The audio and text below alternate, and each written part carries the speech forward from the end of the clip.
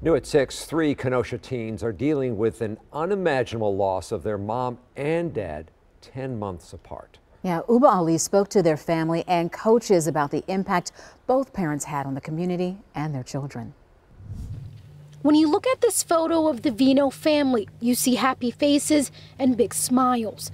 But the last 10 months have been anything but happy. Brian, he passed away due to health complications. So since then, my Aunt Angela has been, trying to figure out the new way of life.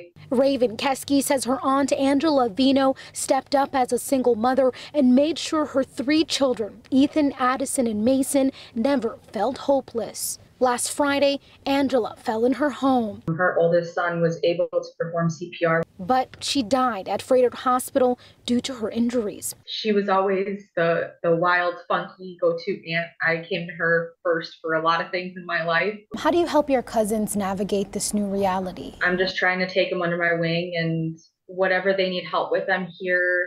And Keske isn't the only one. Angela left a lasting impression on Ethan's wrestling coach, Gerald Grover. She was that dedicated for our wrestling program. Grover met Ethan when he was in the 3rd grade after joining the Harvey Elementary wrestling team. If you ask him about Ethan, super dedicated young man,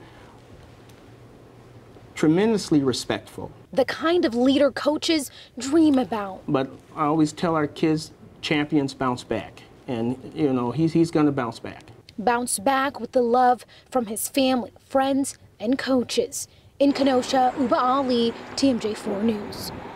So let's help out if you can. If you would like to help the family with expenses, head to TMJ4.com and click on the link to this story. We'll be right back.